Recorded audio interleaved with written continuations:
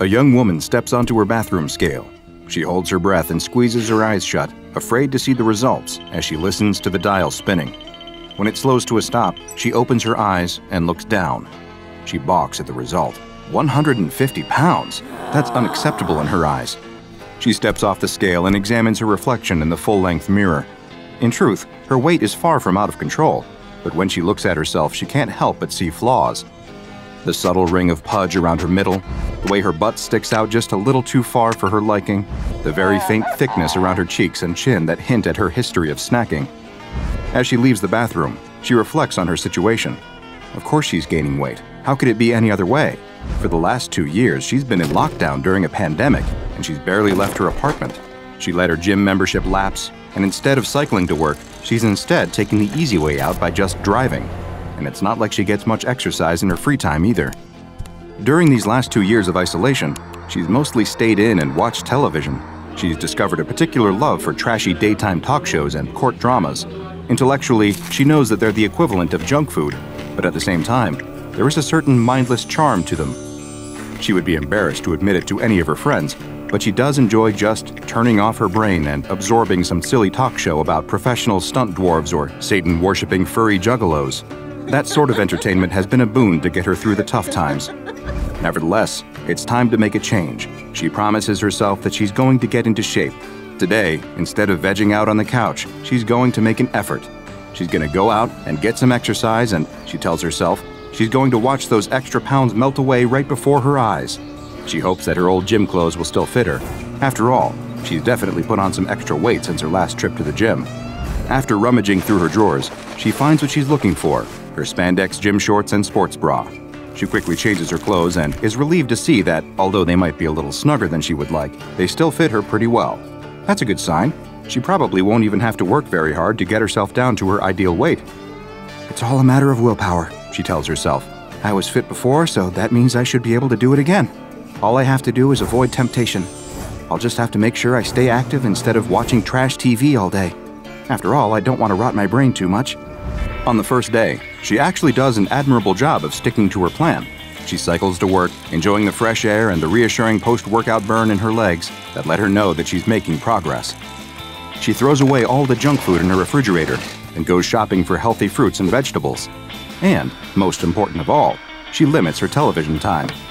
She knows that trashy TV is probably her biggest addiction, even more than junk food, so she needs to be careful of that. On the second day, though, she notices something strange. She starts off with a simple, healthy breakfast, just some granola and a glass of juice. It's barely enough to satisfy her, but she knows that she has to make sacrifices if she expects to actually lose any weight. After breakfast, she decides to go out for a jog. As she's out on the street, she's overcome with sudden hunger.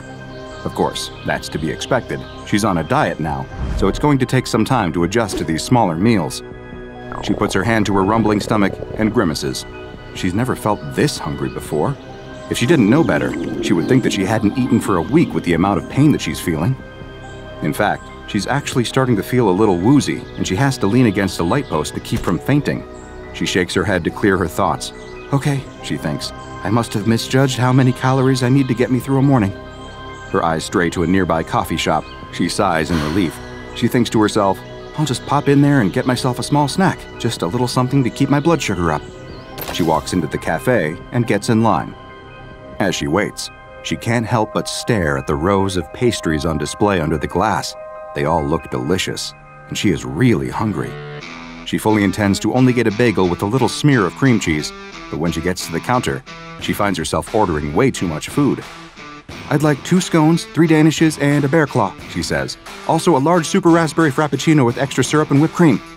The words just tumble out of her mouth, almost as if it's not her saying them, but rather some other voice speaking through her mouth. What the? I didn't say that, she stammers.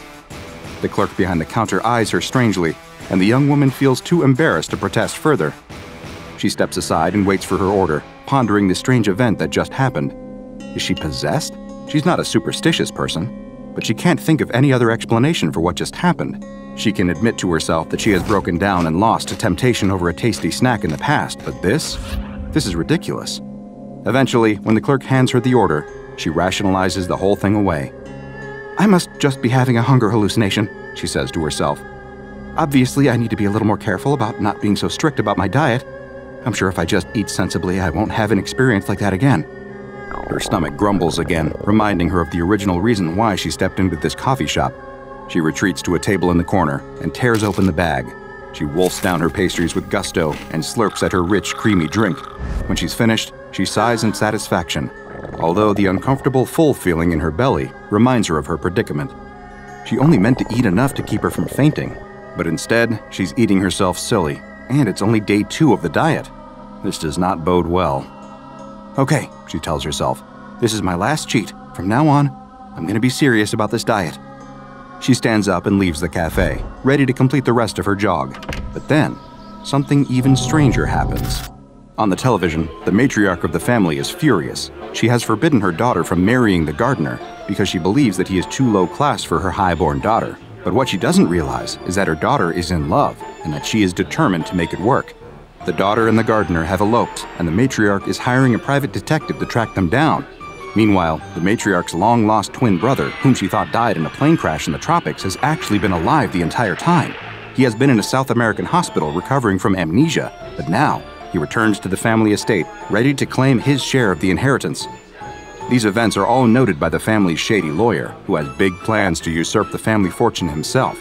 Unbeknownst to the family, he is actually secretly working for their mortal enemies and business rivals to destroy them. The young woman laughs, shoving a handful of potato chips into her mouth. Oh man, I wouldn't want to be in their shoes now. That lawyer is playing them all like fiddles. Suddenly, she startles, as if she's just waking up. Where is she? Wasn't she just in that coffee shop? How is it that she's at home? And why is she eating potato chips? She was sure that she threw out all the junk food in the house. She must have bought a bag on her way back home from jogging, but she literally cannot remember it. And what is she doing now? Watching television and eating junk food? In disgust, she grabs the remote and shuts off the TV. She was supposed to be jogging, and instead, she's sitting at home and watching stupid soap operas. The thing that worries her the most is her apparent blackout. She remembers nothing about her trip home from the coffee shop, although the evidence of the potato chip bag indicates that she must have stopped at a convenience store or supermarket on the way home. How could she forget something like that? I really must be having a blood sugar issue, she tells herself reassuringly, even though deep down, she knows that can't be the case. She had the blackout after eating the pastries at the coffee shop, so that can't be the cause. But she really doesn't want to think about that, so she puts it out of her head with a renewed promise to commit to her exercise and fitness program. Over the next few days, she makes a valiant effort to keep her promise. She cycles when she can, she jogs when she remembers, and yet, the blackouts continue. And no matter where she is when she loses her memory, she always recovers in the same place. Back home on her couch, always in the middle of eating some fatty junk food, always staring at the television set. Sure, she's always had an unhealthy television habit, and she knows that trashy talk shows and silly soap operas are her biggest weakness, but it doesn't make any sense that she would be seeking them out when she's in some kind of fugue state, right? As the weeks roll by, the young woman finds that her weight keeps rising. When she steps onto the bathroom scale, she's shocked to see that the dial points to 200 pounds. She's doing everything right, she thinks. How is that possible? How is it possible that she's ballooned up an extra 50 pounds since deciding to slim down? She can't fit into her old gym clothes anymore. She can barely tug the spandex shorts up to her thighs, and even if she could, she's afraid that they're going to split apart. In desperation, she switches to an old stretchy sweatsuit. It's the only thing that she owns that still fits her. This is just a temporary setback, she tells herself as she stares at her bloated reflection in the bathroom mirror. I just have to work harder. And she does. Or does she? When she goes to ride her bike, she finds that it's no longer strong enough to support her weight. She can't perch on the seat comfortably, and the steel body frame starts to creak when she rests her full weight upon it. She steels her resolve. Sure, it might be embarrassing to go out in public wearing an ill-fitting sweatsuit and riding a bike groaning under her bulk, but she really has no choice. This time, she's going to do it. And she probably did ride her bike to work, right? She's not sure. The next thing that she knows, she's back at home, spread across the couch, basking in the comforting glow of the television. The floor is covered in empty bags and cartons, and her face is slathered with crumbs and sauce. The last thing that she remembers is that she was just about to go for a bike ride, but now she's back at home, and it looks like she just completely ruined her diet. She lifts her arm with some effort and stares at her watch. She's lost almost a whole day. That's the longest blackout yet. She must have gone out cycling and made her way home, where she decided to reward herself for her strenuous efforts with a little snack. That's the only logical explanation. She tries to reassure herself that maybe she's past the worst of it, but she finds that these mysterious blackouts keep happening.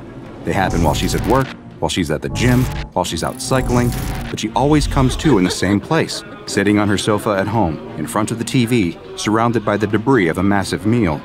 Again, she wonders if maybe she's having some sort of reaction to her new low-calorie diet. Maybe she's been cutting back so far on her food intake that she's starting to have fainting spells. Maybe her diet food is tainted in some way. But that doesn't explain why she keeps gaining weight. The scale in her bathroom doesn't lie. It keeps reporting higher and higher numbers, and as much as she tries to reassure herself that it must just be broken, her ever-tightening clothes and ever-widening reflection tell her otherwise. Her trips to the gym become less and less frequent, as she finds that other patrons have started to stare and whisper about her. Are they laughing at her for not being able to control her weight?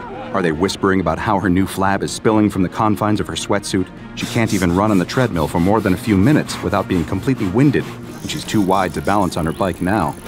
The young woman has grown absolutely massive, to the point that she completely fills the whole couch. She chews her way through yet another bag of potato chips, her eyes never straying from the ever-chattering television set. She barely moves from the spot, her tremendous girth sinking into a permanent groove in the cushions as the couch springs groan. She barely notices, however, because she's much too intent on enjoying herself. She loves to eat, and every bite brings her untold joy, her taste buds tingling with delight. She is constantly full, so much so that she feels slightly sick, so bloated that she feels like she might just burst, but she's powerless to resist the siren call of junk food.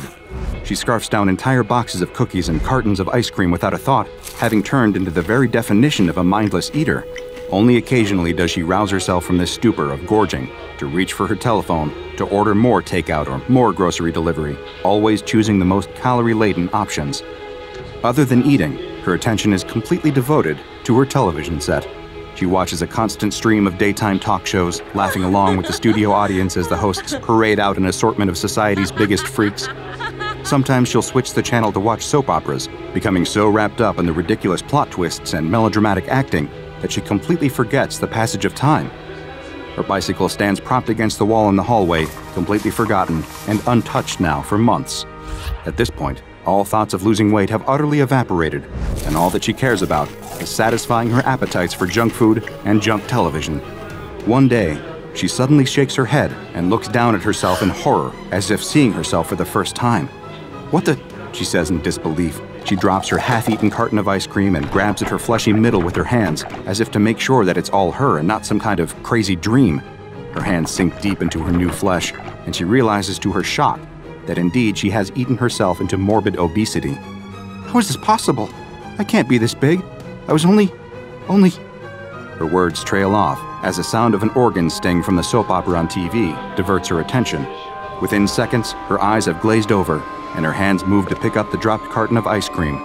Her worries about her growing size forgotten, she's now only concerned with watching until the next commercial break.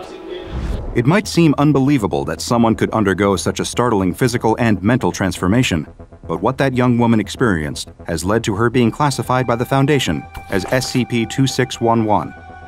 SCP-2611 is, as you might have expected, a young woman currently weighing approximately 500 pounds. Her mobility is limited due to her weight, although SCP staff encourage her to take light exercise whenever possible, in hopes of preventing her mobility from deteriorating further. She also suffers from several health issues related to her weight and lifestyle, including diabetes, for which she is receiving treatment by Foundation personnel.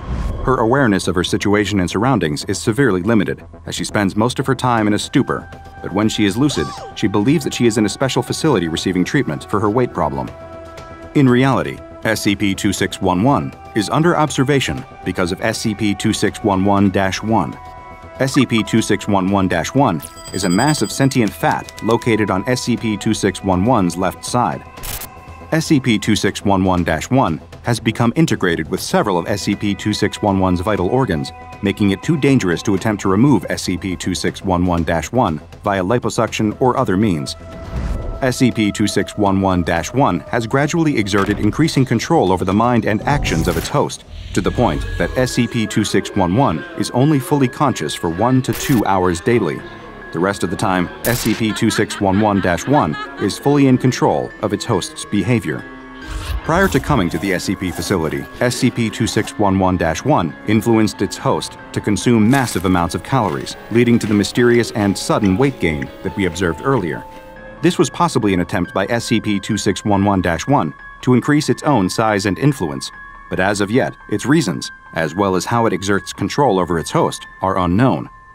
When in control, SCP-2611-1 can speak through its host, communicating in standard American English.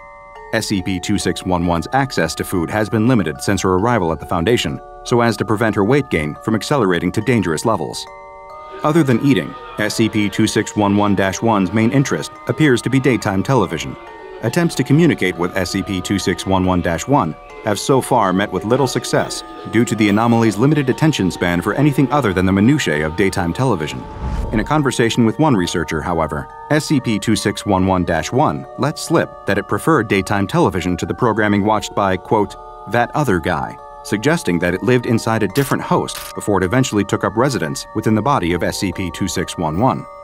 At another point, while in the middle of a conversation about a court drama, SCP-2611-1 suddenly announced, kill it now, I don't care if I die." Staff believe that this might not have been SCP-2611-1 at all, but rather the voice of SCP-2611 trying to break through the hypnotic control of her parasite to call for help. At this time, no drastic action is recommended until further observations can be made. SCP-2611-1 does not appear to be contagious, and the way that it bonds with the host is unknown, so it is currently classified as safe. At the moment, SCP-2611-1 is the only known instance of its kind. However, considering rising levels of obesity worldwide, it is not unfathomable to think that there could be countless other instances influencing the behavior of other hosts to dedicate their lives to consuming food and television. Who knows? It's not like most of us would need that much convincing. Now go and watch another entry from the files of DrBob, like SCP-002, The Living Room, for another tale of a large amount of flesh. And make sure you subscribe and turn on notifications so you don't miss a single anomaly as we delve further and further into the SCP Foundation's classified archives.